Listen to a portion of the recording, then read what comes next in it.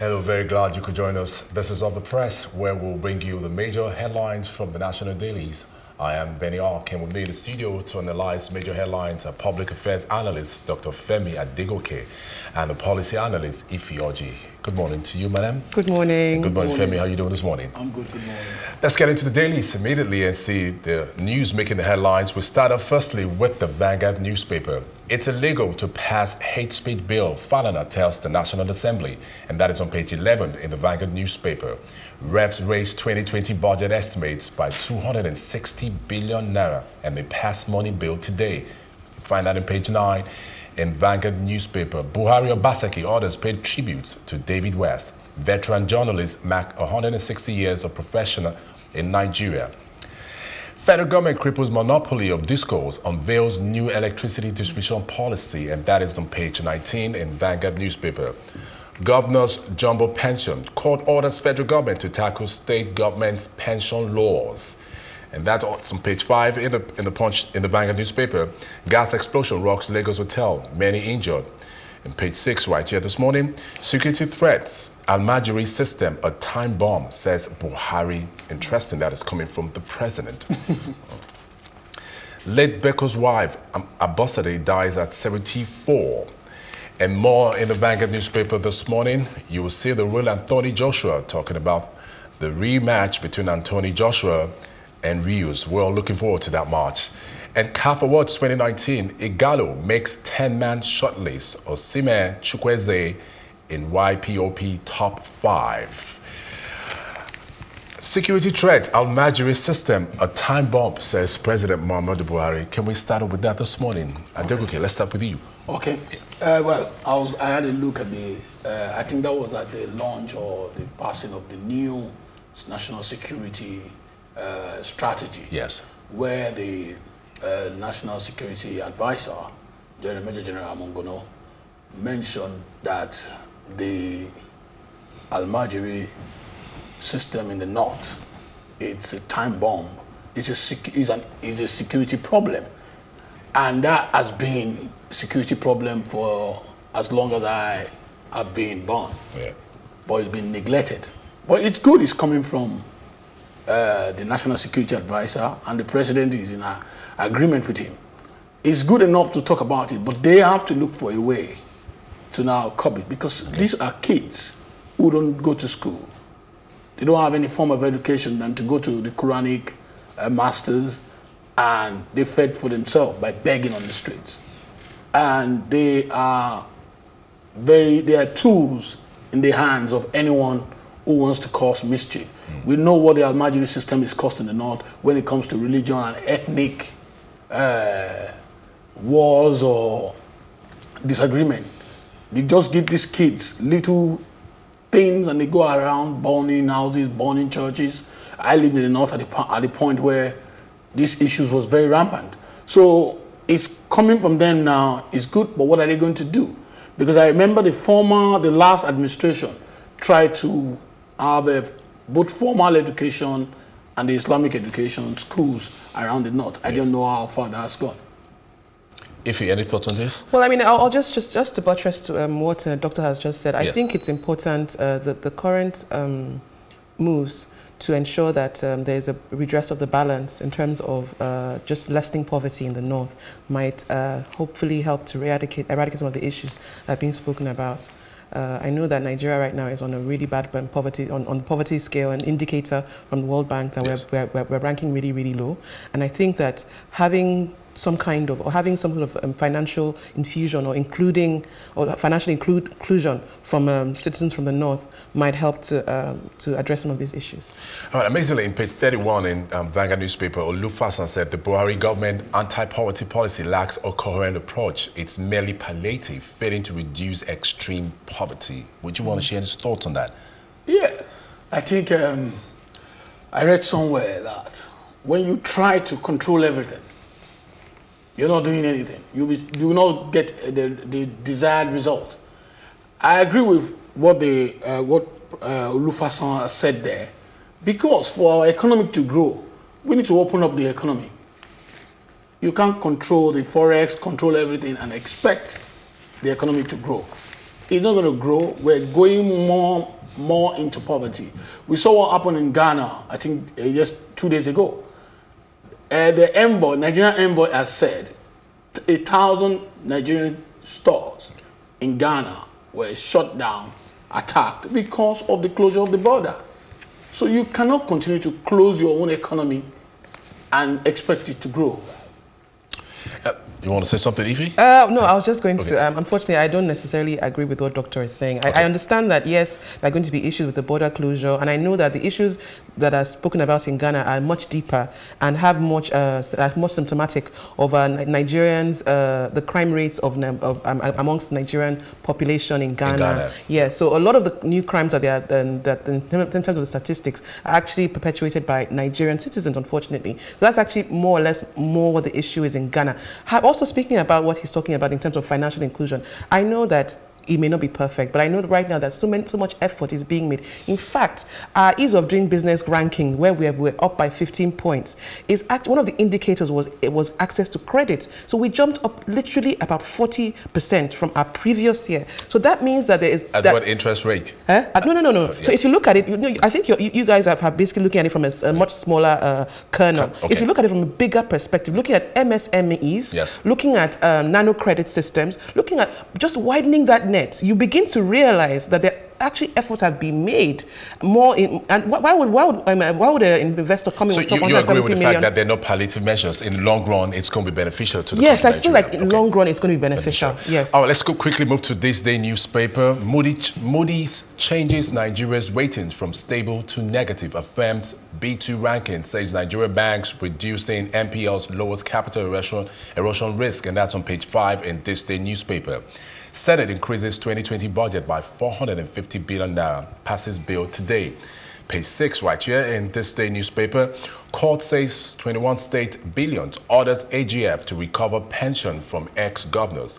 Akpabio, Amechi, Shetima, Goje, 10 orders affected. And Fashola, Silva, Aribishola yet to draw benefits. Edo crisis worsens as Assembly declares 12 seats vacant. And still in this day, Shoyinka, disobedience to court orders is thuggery, and that's on page 5 in this day newspaper. Illusion of a food pack economy. Anybody on this day this morning? I'll just go on to just a continuation of what I had spoken about in terms of access to credit. Okay. And Moody's, yes. Yes, so Moody's is basically like a indicator system of how we're doing in terms of our ability to... the credit rating agency. Exactly, yes. It's the credit rating agency. Yeah. So yes, I had already mentioned earlier on that we are trying to widen our net in terms of access to credit. But in the core of it, where you have small to medium to large loans, and I know that the non-performing loans that are in the system already are what they are using to make these ratings, yes, to rank us from stable to negative. Adegoke.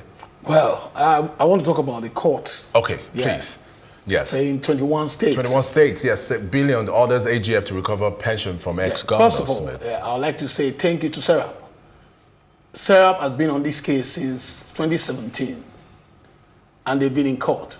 They've written to the AGF, that's the Attorney General of the Federation, and nothing has been done from his office. Now they've gone further, and another thanks to Justice Oguntoyinbo, who's taken it up, and he said Serap's argument is right, and then the AGF should institute a case against the ex-governors. You cannot have 21 states. In a poverty-stricken country like Nigeria, you have governors taking pension from the purse of the state. Zamfara State that brought this back to the front burner of the news was said to be servicing ex-governors with over 700 million annually. And Zamfara State, what is their revenue?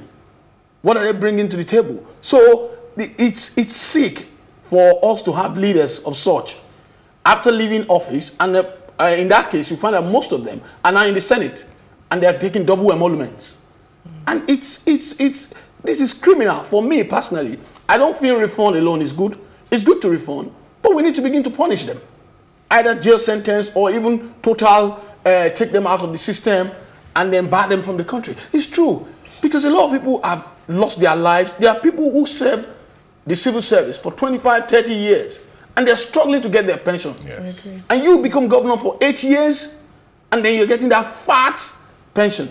And you, the Zamfara Yari, or what's his name, had the effrontery to even write to the present governor that he had not received from from July.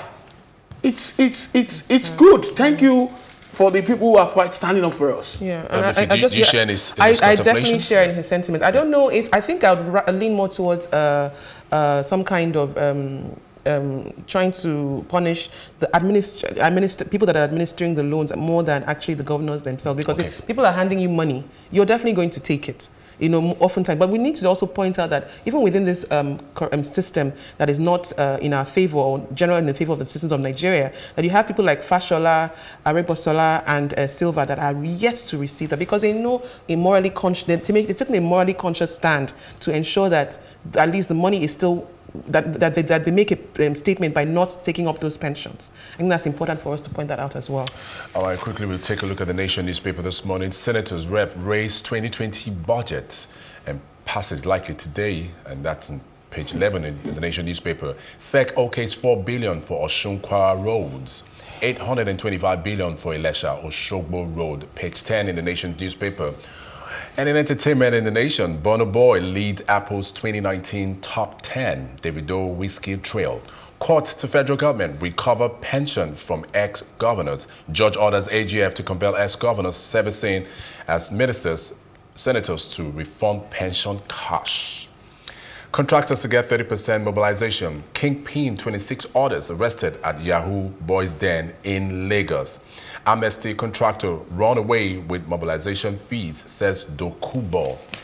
And still in the Nation this morning, defective mothers damage nation. Well, that's an opinion piece right here in the Nation newspaper. Senators rep raise 2020 budget and passage likely today. Can we bother on that a little bit? Well, I've not read the story, but the truth is, why are they raising the budget?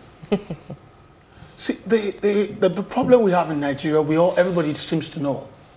Our revenue is shrinking, and then our expenditure is going up, and then we're going to sink more in poverty. If you're not earning, what the National Assembly for me should be even downsized. They're too much, and then we're going to service this. This will go on the budget, and now if they pass the budget, will the president assent to it? Because there's going to be issue with them knowing Mr. President for who he is. There's going to be issue with what they're adding up. I'm just curious to find out where this money is going to come from, to be honest. Also, looking at it also from a larger perspective as well, you find that, you have other bills like the Digital Rights and Freedom Bill that has taken 3 years through the Senate, back and forth, and they were not able to pass that, which is actually really crucial to our future. Yet, monies to bills to raise our budget is easy to pass, and that will lead us to a budget deficit. Is easy to pass in a matter of weeks. So it shows that our priorities are obviously not in the right place. It's not in the right place. So, yeah, I agree with what Dr. said. And lastly, with us this morning, we'll go through the Punch newspaper. NNPC, DPR, FIRS illegally deducted 1.5 trillion naira, says Auditor General, and that's on page 30 in the Punch newspaper. Federal government treating judiciary with disdain by disobeying orders. Wale Soyinka and court orders AGF to recover 40 billion pensions from ex-governors, and this is across all the dailies this morning we have with us. Ghanaians shut 1,000 Nigerian shops over border closure, says the envoy. NSA raises fresh concern. ACF leader knocks governors. This Almajiri phenomenon, which we have been talking about, we cannot continue to push it under the carpet. Eventually, it will come back to bite us in the butt, big time.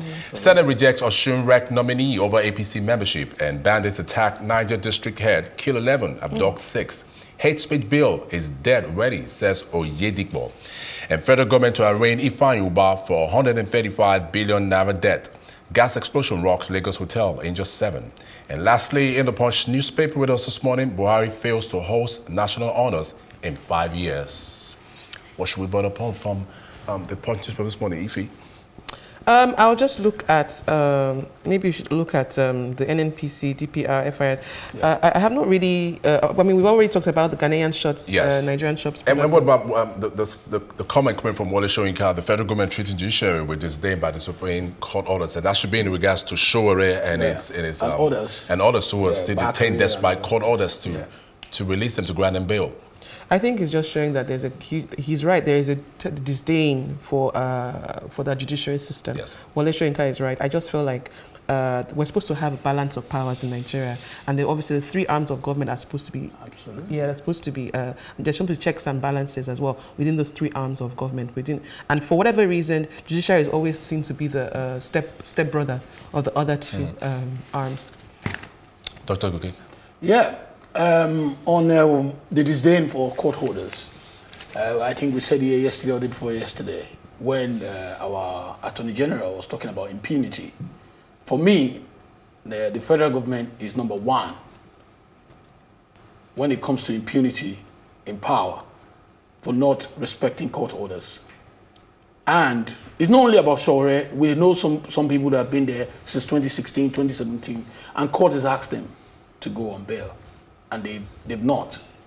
I don't know what security threat these people are to the country that Nigeria cannot deal with. You can obey the court order and look for a way to rearrest them. If you feel they're not the security threat, at least obey the court order, then go back to court. And then the government should be seen as, you know, a process, not just muscle everybody to one corner.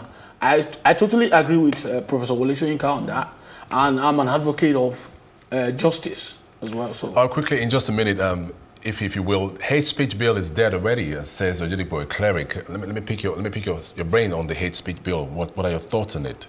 Dead already? Sorry, go on. He said that the hate speech bill is dead already. That's what the cleric said. Well, I mean, obviously, it's not necessarily dead. We want it to die. In fact, the sooner it dies, the better. I feel like we're really, again, just lost priorities in Nigeria in terms of what we should be trying to enact and put forward to help our progress in Nigeria. Why would you look at things that would censor us and look for new? It doesn't matter what you call it. You can put a lipstick on a pig, but it's still a pig.